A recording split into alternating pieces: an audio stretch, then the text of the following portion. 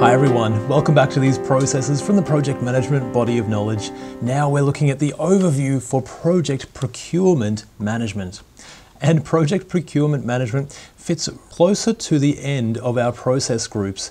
So we've been through scope, we've defined the scope, the schedule and the cost.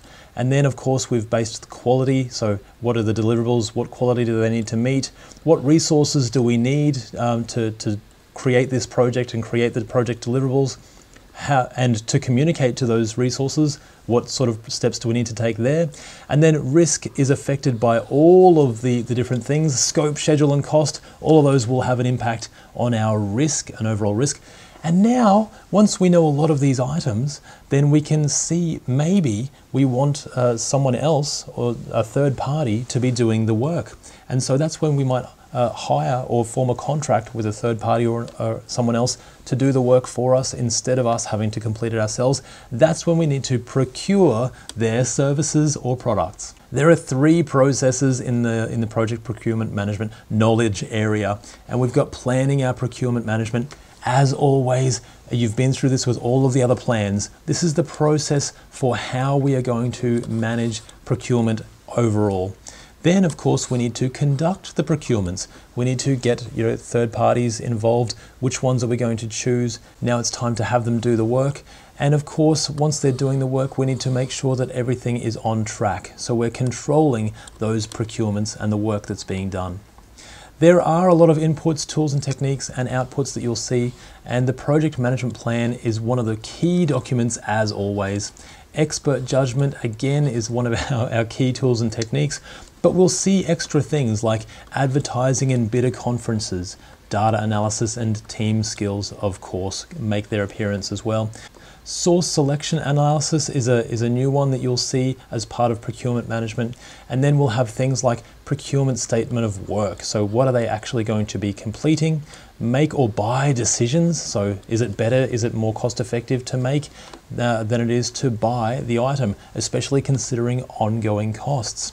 Independent cost estimates, change requests as well, and source selection criteria that we might have to use. So agreements and selected sellers will also be outputs as part of project procurement management. Key concepts for project procurement management. With procurement management, there can be significant legal obligations and penalties tied to the procurement process. There is almost always a contract involved, and that will involve an agreement but also money. So we're paying someone for their services.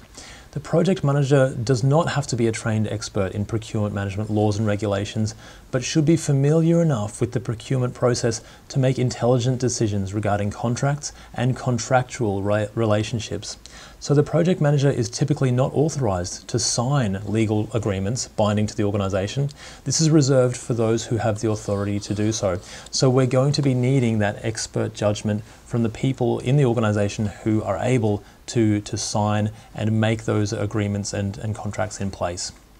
Other key concepts we'll see, the process involves agreements that describe the relationship between the two parties, a buyer, so we're buying the services, and they're selling their services to us, so the procurement party.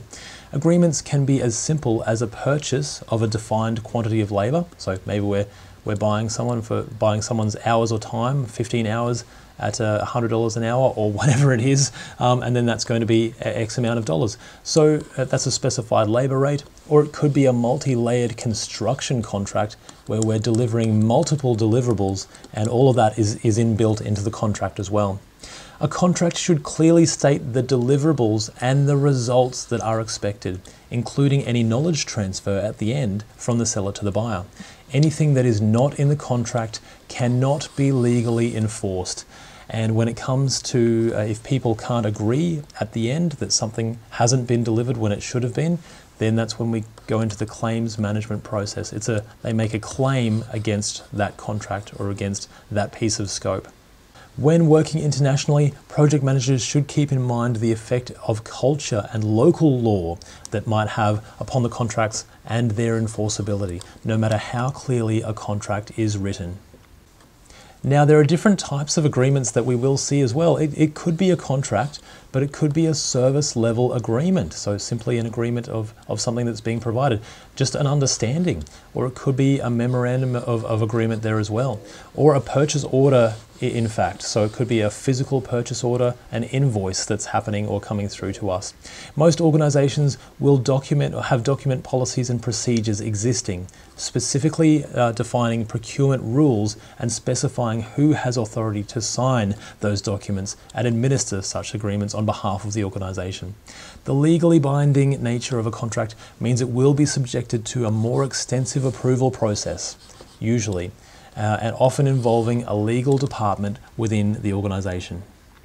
The seller can also be identified as a contractor, maybe a vendor, a service provider, or a supplier, whoever is supplying that information or service or product. And a seller can also be viewed during the contract lifecycle first as a bidder. They're bidding, so they bid, they say it's going to be this amount of dollars. Then as the selected source, so we say, yep, we want to approve that and go ahead. And then they're the contracted supplier or the contracted vendor providing those services to us.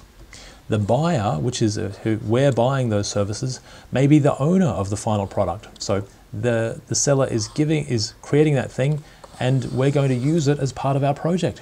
The buyer might also be a subcontractor, contracting out the work. The acquiring organization, a service requester, or the purchaser themselves. Trends and emerging practices we'll see in project procurement management include advances in tools, so more online tools for procuring someone else's services. More advanced risk management, so writing risk management into the contract. So if this risk happens, then maybe the deal's off or there'll be penalties involved. Changing contracting processes, so there are standard forms and for international mega projects. We really have there might be clear processes or clear documented policies involved for those larger projects. And logistics and supply chain management, where there are long lead times, we might actually physically go in and look to manage those supply chains ourselves as an organization. Technology and stakeholder relations, so we might be using Skype, Zoom, web cameras, other online technology in order to continually manage that relationship between the procured person, the seller, and the buyer. And of course, trial engagements. Maybe we're going to trial them for 2 months or 2 weeks and say, this is going well or this is not going well, and that way we can proceed from there. Tailoring considerations we'll have for project procurement management include the complexity of procurement. This might impact the type of procurement or the type of contract that we're going to use, and we'll see more on this later on. And it's also a key concept that we'll see. So the physical location might impact things as well. Any regulations or the governance around procurement in an organization, and the availability. So are they actually available to do the work? Considerations for agile and adaptive environments. In agile environments, specific sellers may be used to extend a team, where both the buyer and the seller share the risk and the rewards associated with the project. So now we're working together for the same risk and the same rewards, and we have everything invested on both sides there. But larger projects might also use an adaptive approach for some deliverables and a waterfall approach for others. For example, we might have our scope and cost defined up front like a waterfall approach, for example, and then maybe we're using iterations to improve that over time, but also maybe we've got a third party who is creating something all in their own organization and we can't see into it. So that's definitely a waterfall approach there. They're just going to deliver that all in one go. And then we can implement that during one of our iterations during part of our project as well.